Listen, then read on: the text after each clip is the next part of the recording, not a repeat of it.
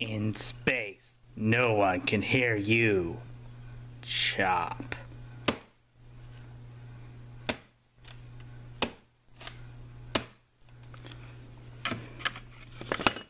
Anyway, hello, this is Sparks Prime, and today on Kaiju Thursday, we're talking about Gamera versus Guiron. Yeah, the plot goes like this. Scientists discussing about a new planet, so we can not about the scientists, let's talk about our main characters. Yet another American kid and a Japanese kid. Also, there's a female. There's also the kid's sister, who is younger this time, not older like the previous ones. Ah, nice change of pace. So they saw a ship. So the next day, they went in. Also fun around with a comedic officer. So they go to space. There they met Gamera.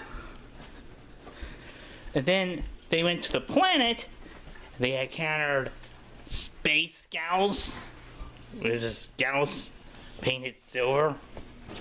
Then they met Guiron, the predecessor to Nighthead from Pacific Rim. And then, as Guiron killed space gals with his head, other things, they went to space.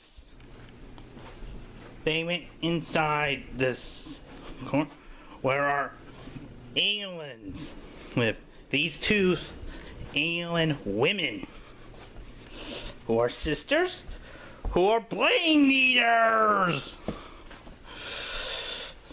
As the kids stay around, meanwhile Gamera's, he's on the way to the planet. Meanwhile on Earth, the Japanese kid's sister, everybody doesn't believe him, and so they realize, oh wait, that actually is, they do, until she told them that it's actually real. So they decided, oh yeah. Meanwhile back to the planet of the space women and so they again, as the they ate some donuts at the space, because the plot of they're gonna eat their brains because of their knowledge. Even though children doesn't have that brain power. Again, if it was a Godzilla movie, if they appear in a Godzilla movie and eat adults, then they were like, until Godzilla shows up and they gotta be scared. But this is a Gamera movie, so they are not doing anything. Or until Gamera showed up, he fought Guiron. Once he went, the boys woke up.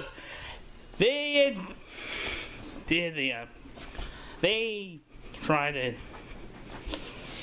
escaped from their alien captors. The alien captors went back to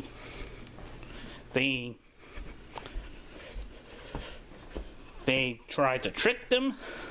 If they captured them again, and then Guiron attacks them. Attacks the alien captures.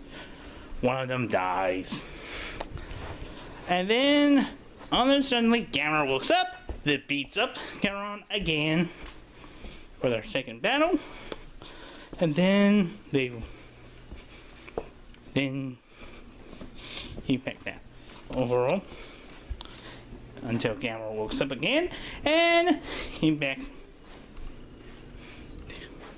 And until he uses a missile and destroys him. Overall, really interesting.